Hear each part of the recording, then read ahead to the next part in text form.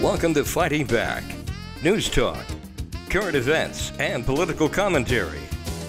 Now here's the host of Fighting Back, Uncle Ronnie. Welcome back. And Ray, yes, you're going to be at this event Saturday too with Street Talk. It's going to be an exciting event. Oh, this is something I'll have to attend. If you're interested in politics, you're going to see some buttons and collectible items and ribbons yeah. and collectibles. You know, some of these things they actually had ribbons back in the day because they didn't have the modern equivalent of a button that we have machines and so forth. So this is going to be quite an event. I'm encouraging you all to stop by and visit with us while we're there. And we have Teddy Roosevelt there. This time, Ray, we're hoping his mustache stays on. We've done that before. You know, President Roosevelt had that exact same problem too. I didn't know if you know that. Yep. Well, listen, we want to finish up here with Staci. Staci, I want to change gears here. You have a case before the Supreme Court, and it looks like that may be you'll have an opinion on the 30th, which is Friday. Tell us what your thoughts are on this, how it came about, and what you think the results are going to be. Sure. Yes. So the case is before the U.S. Supreme Court. The case is basically I was denied the right to vote. I'm part of the address confidentiality program, and that means I have a substitute address, and so they're not supposed. It's the same as police officers and judges, and so we have a protected voter address, and they canceled my voter registration on the grounds that they couldn't verify the address, even though I was part of the statutory program for a protected address. So I had an illegal registration cancellation. That actually gave me standing to go forward, because standing is if you have an individualized particular harm under Article 3 of the Constitution, the case in controversy. And so while I was helping out with Sidney Powell and the case as a witness, I realized that those cases were getting thrown out on standing, and so I went ahead and filed an election challenge within the 5-day period that citizens can file the election challenge, and filed an election challenge to overturn and decertify the election with the standing, and I filed it as a 14th Amendment equal protection that I was denied the right to vote while illegal ballots were counted and cast. And so I framed the argument around that equal protection violation. And so the first lower court actually dismissed it on the grounds that I didn't vote in the election, which would have been illegal because my registration was canceled. And and I had found, I mean, there's kind of some story to that too, but regardless, I wasn't able to vote in the election because of that. And so this Arizona Supreme Court, given all of the evidence, the other side, Hobbs, Ducey, and the Board of Supervisors are the defendants in my case. They were arguing that the merit on the case, and they said that most of my case centered around the same issues as Sidney Powell, and that just wasn't true, because I also had all the Coke evidence, a confession, eyewitnesses, people that corroborated he was behind the line at the election center on the night of the election while the ballots were being tabulated. There were witnesses that saw him there, and they gave affidavits. So there's lots of evidence in my case. They tried to have it to throw it out at the Arizona Supreme Court, saying there was no merit. The Arizona Supreme Court threw it out on a different technicality, but they did do a one-liner saying appellant is correct. This case is not being thrown out on substance, meaning it did have merit. The underlying case, Coke confession and all of that, there was merit to that. And so the Arizona Supreme Court, in that one-liner said, sort of indirectly sided with me, saying, it's not being thrown out on merit. What do you suspect will be the verdict? Well, so I've had one of the lawyers that worked on Bush versus Gore. She's she read the case, she read my petition, and she said she thinks that they'll actually find that I have standing. And that, but so there's also some strategy depending on what they do with being able to pull it back down to district court, because some of the issues they didn't address. So there's still some possibility that the case, even if it were thrown out on Could be revisited. it could be revisited. It's not uncommon for cases to sometimes be like Burke versus Ducey 2, and they can go all the way back up to the Supreme Court. But she seems to think that they'll at least they'll at least go forward on some of the issues. And so I don't know, but it definitely is a case that could. Well, will you keep us informed on that? I need to move on here. There's some other issues we need to take up, and we thank you so much for being here. And if you'll let me know for sure when you get a verdict, call me. I'd like to do that. We can revisit that as well next week. Thanks so much, Staci. I wanted Josh. I wanted to talk to you particularly, but both of you. I heard something. You know, I have always suspected that our political system here was set up so that McSally would run twice and that she would probably lose on 2 separate occasions, so that this seat, now let me explain this. This is a McCain seat, and it's coming up again next year to finish out this term. So in 2022, this seat is open again. And of course, the only thing is if this audit would someone somehow say that McSally actually became the senator, and I don't know if I have no doubt that McSally won the Senate seat. But you know, again, you're right about McCain. Obviously, when McCain passed, immediately John Kyle stepped in, former U.S. Senator here in Arizona, and he only, I think, was there for about 6 months or so. But he did a great job because he was the one that they voted, I believe, on the tax cut bill. Yes. And he was the one of the determining factors in order to pass the Trump tax cuts, because of course we remember this, right? Right. So anyway, after that, then of course you have the race. I actually stayed up late at night to watch McCain do that was the ridiculous. Maverick. Yeah, I wouldn't call him a maverick. I have other names, but I won't use them because this is the public airwave. But what happened then was, of course, you had the Kirsten Sinema and McSally race. And I'll say it, and I've said it before, and I'll say it again.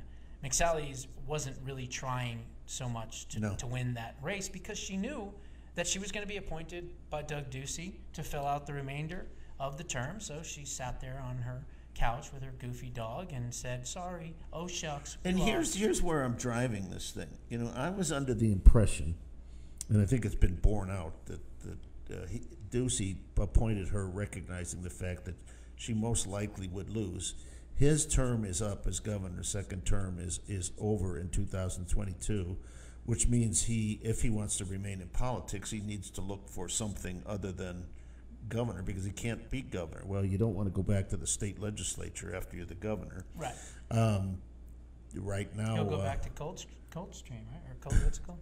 And what I'm thinking here is that this whole thing was designed so that he would run for the Senate seat in 2022. Well, that's got a lot of people upset.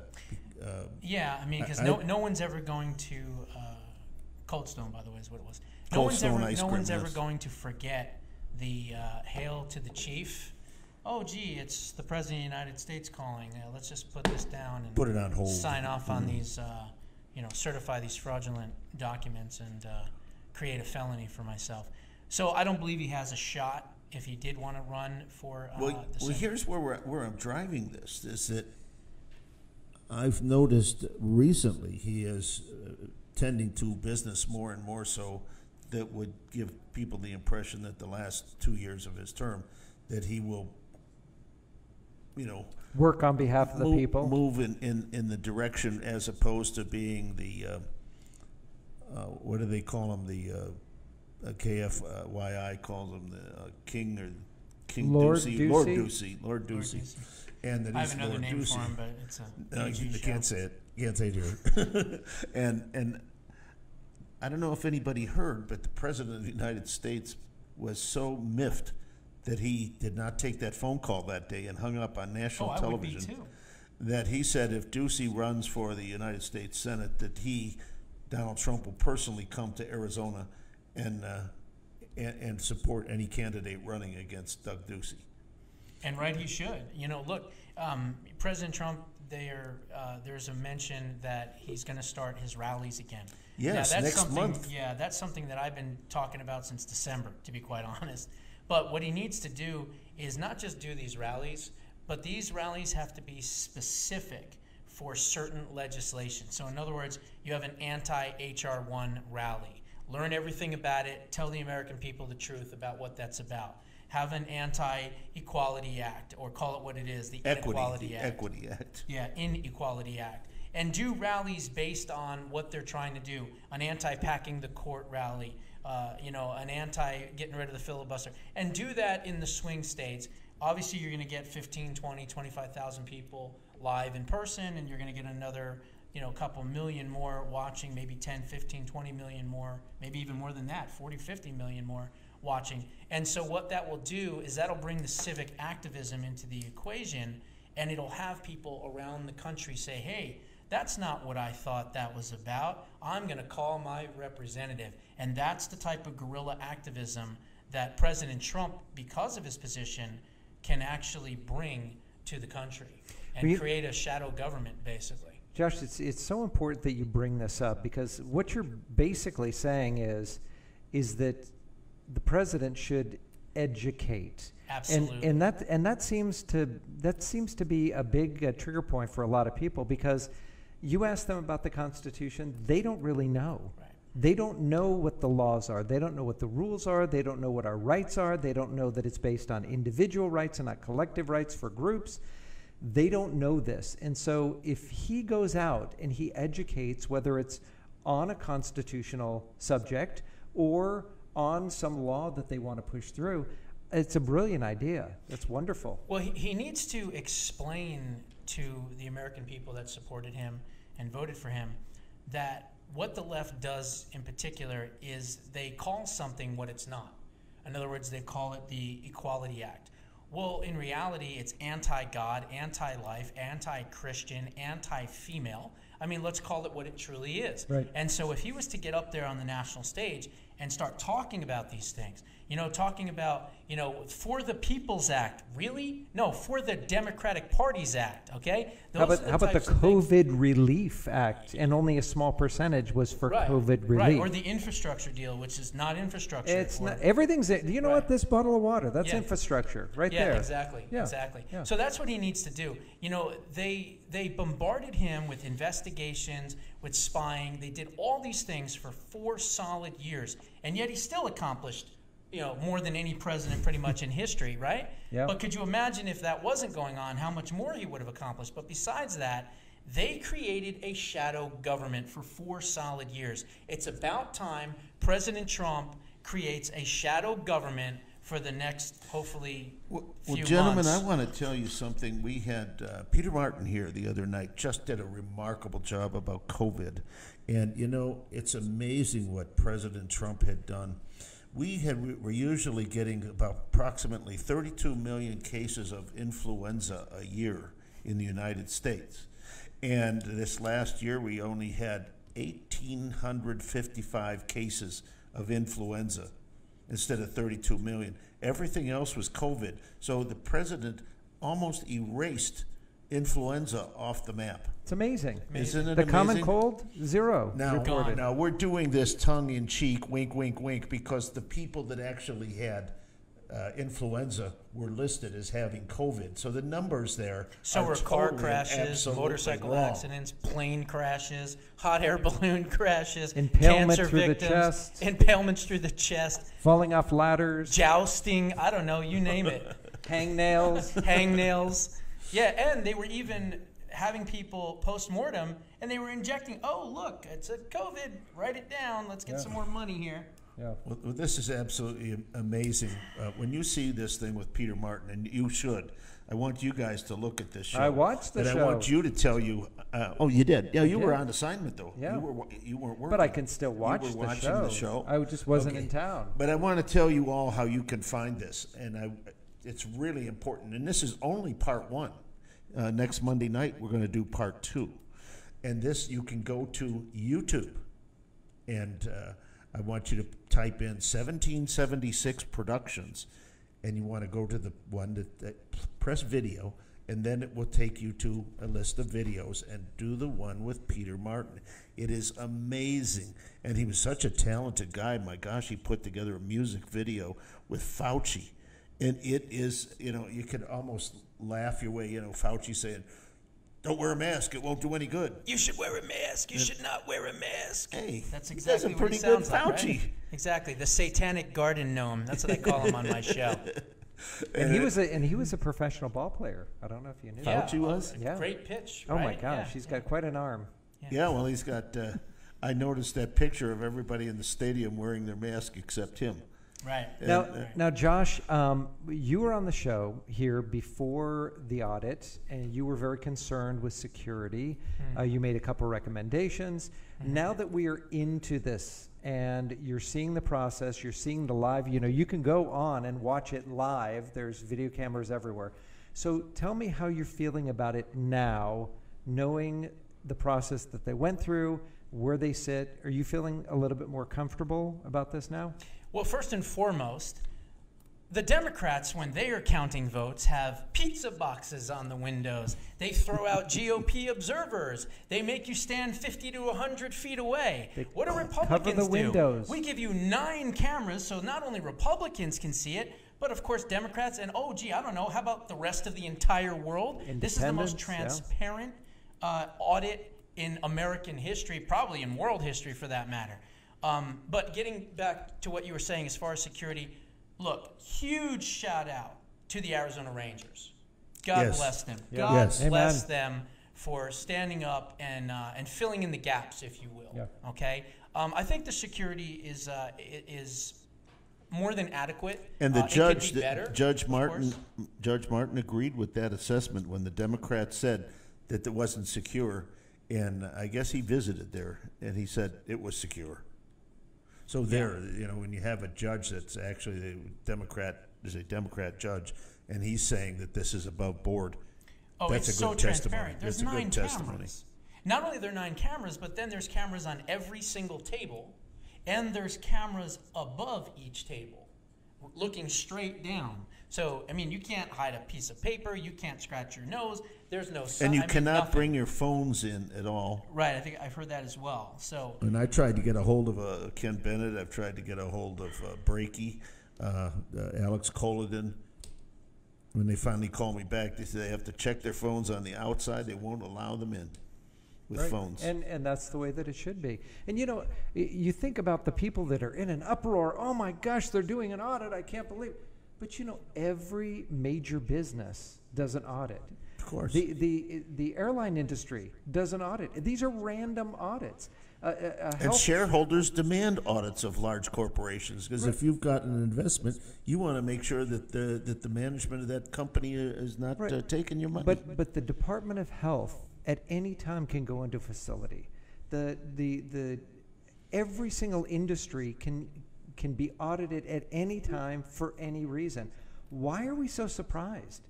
Why are we so anti-audit when we want to make sure that things were done right? We have about Exactly. 3 minutes left, so we're going to have to kind of.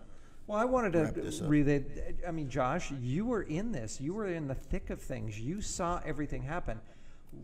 Is it just they know that things were not done as they should have been, and now they're just trying to cover their tracks? yes, of course. There's no question they want to cover it up. Why on earth would they be challenging the plenary and constitutional power of a state legislature that has the ability to do their job, which is look into this And is audit? charged And- by the right. Constitution with it. Exactly. So why would they be fighting this hard if they didn't have something to hide?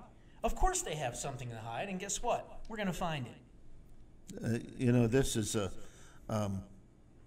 this is going to be I think, an eye-opener when we see this. Well, the question is, when the light is shined and everybody sees it, will they have to pay the consequences for their actions? Probably not, because if you look at the last 4 years, we discussed this on Monday's show, that when we see all of the nonsense that went on against the president, that would be Donald Trump, and you see all of the nonsense that we talked about with the accusations, with the Russians and so forth and so on, and none of it was ever true. The FISA reporting, we now know that Roberts was the one. He was signing these things like, "Oh, you got to have to look at it. Just go do it." Doesn't look like there was anything really. They just did another one. Another warrantless spying was just given today, earlier this morning. Okay, we got a end of a show here. Well, Josh, thank you for coming. Josh Always Bernstein, very informative. Josh, thank you for staying. pleasure. Josh Bernstein, censored.com. Be sure to visit with him. Yeah, always And, on the ball. We You thank know what's going on. We will see you Monday on Backstreet Gossip, and it's good to have Mr. Michaels back. Oh, thank you. Thank you, Ron.